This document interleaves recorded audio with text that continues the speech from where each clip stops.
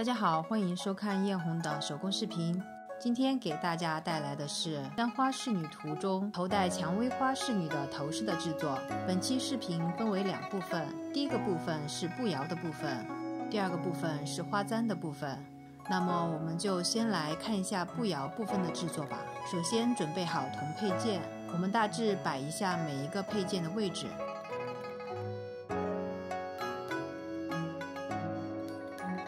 用铜丝来组合头的部分，头的部分在这幅图中像是麦穗，我们这里用2个叶状铜件来进行组合。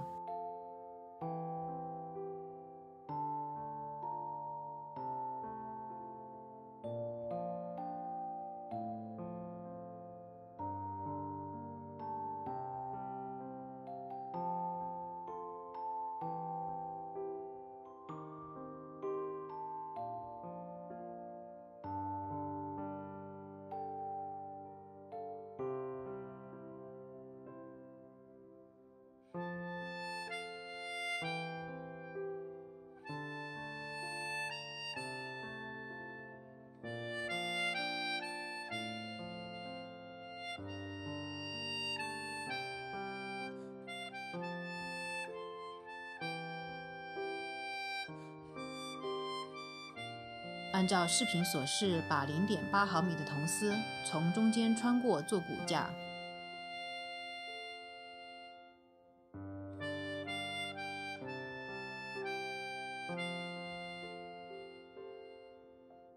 两边留出3厘米固定铜树叶。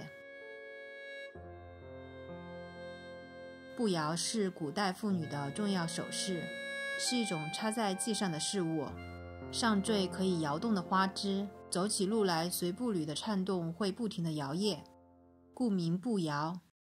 簪花仕女图中的步摇为多层穗状垂饰，这种步摇从外观、工艺和佩戴的方式来讲，可能是5代的产物。这里会涉及到一些更多的文献知识，我会把我学习的知识整理出来，单独的做一期视频来分享给大家。这里就不再赘述。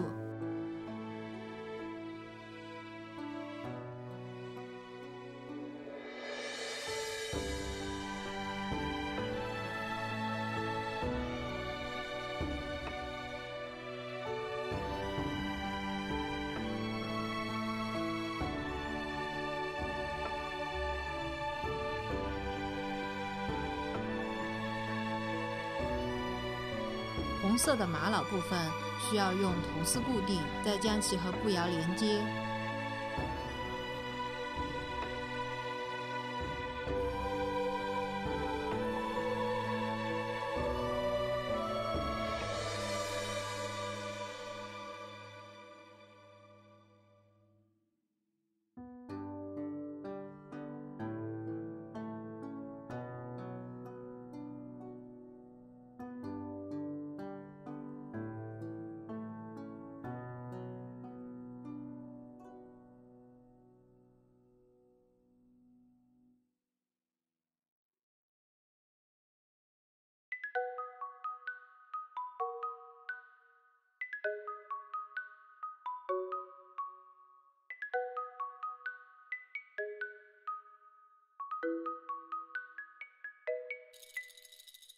按照如视频所示，做出4条小步摇链，我们的步摇整个就完成了。接下来我们来做第2部分，花簪的部分。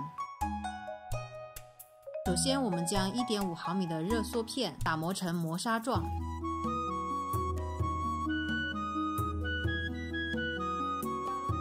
画出3个模板。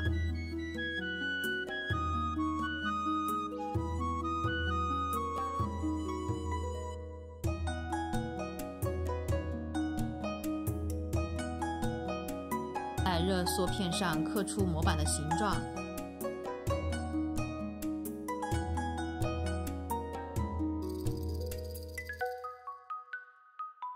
用剪刀沿边缘剪下，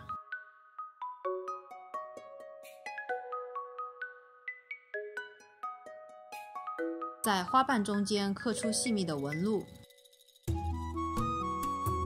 用彩色铅笔沿花瓣外从深到浅进行上色。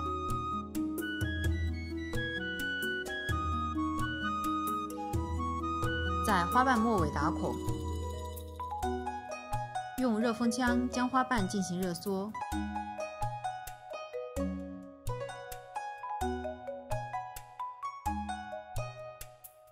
再在末尾穿上一根铜丝，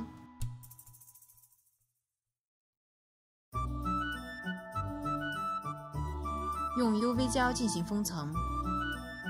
为了还原画中的花簪，这里做的花簪部分没有按照真实的花来进行制作，而是按照仕女图所佩戴的花的样子来尽量的还原。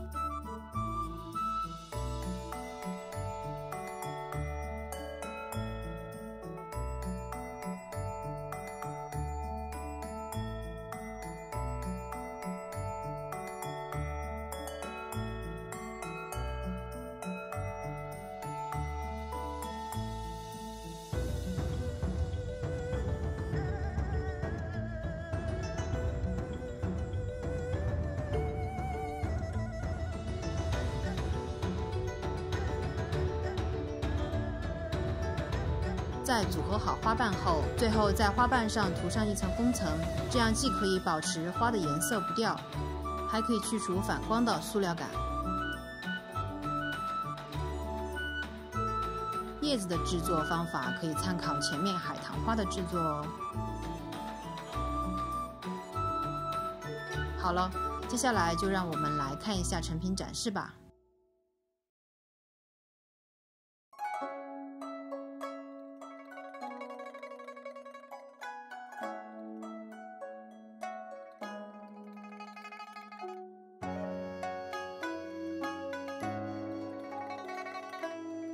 记得点赞、评论、关注我哦！本期的视频就到这里哦，我们下期再见，拜拜。